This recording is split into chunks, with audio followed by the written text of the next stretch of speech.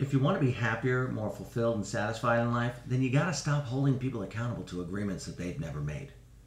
You were raised by a group of people who basically conditioned into you like a dog. You were domesticated like a dog to believe that you should walk like this, move like that, talk like this, be like that, think these thoughts, see the world in this way. But you never chose the way that you are. You never chose it. And because you never chose it, it isn't necessarily the truth for you. And yet, you get mad when people don't see the world the way that you see it.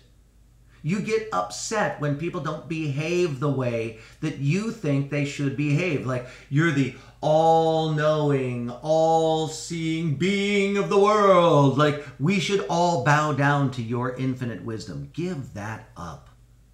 The truth is, you have no idea how the world is supposed to be. And yet you're holding people accountable to agreements that they never made. And the only person who suffers is you.